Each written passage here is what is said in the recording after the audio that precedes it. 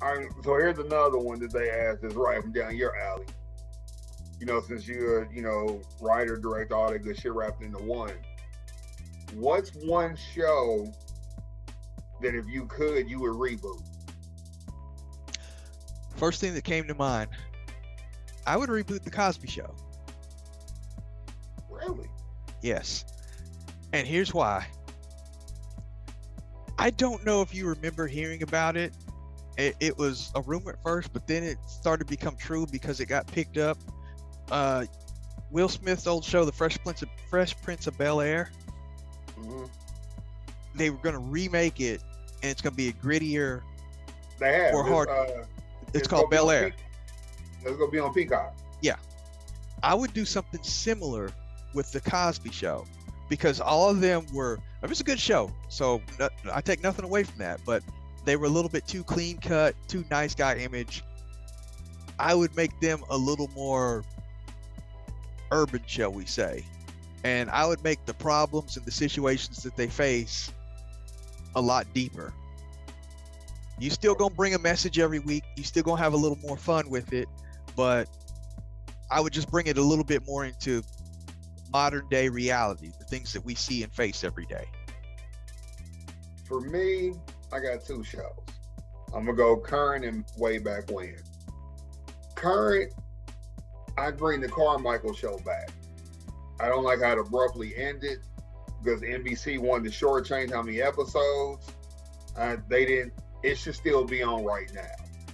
So I would bring that back because that was a well-written, good, funny black show. Back when I was younger, this may surprise you. I would take it back to the essence of when it was funny and not so dark. I think it got over serious, and that's when it ended up getting it canceled. But I would bring Rock back. Man, Rock was a good show. Remember in the beginning, it was good. It had its deep moments, but it was lighthearted. Toward the end, it just got like too serious, so I think it turned people off. So I bring it back and pull it back a few steps to where it wouldn't be such a gut-wrenching show to where it go off and you shedding tears or something, because it's just in your face what's going on in the world.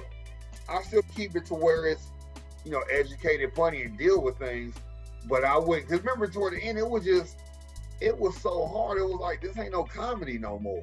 Yeah. This is, it just got too serious. Now, I know we mentioned a lot of comedies. I got one more. And this was also on Fox around that same time. And I don't know if you remember.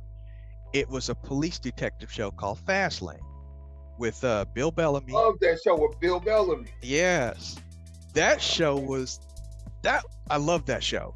By the way, I do have it on DVD, the complete series, which only lasted 2 seasons. But hey. It should have got renewed and kept going. Bill Bellamy actually did a good job on that show.